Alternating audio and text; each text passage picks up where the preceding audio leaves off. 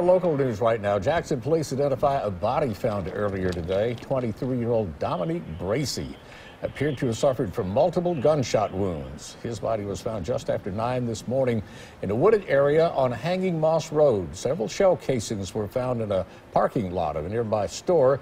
Officers believe it was related to an overnight altercation. And if you have any information regarding this crime, you're asked to call Crime Stoppers, and that number is on your screen. If your anonymous tip leads to an arrest, you could receive a cash reward.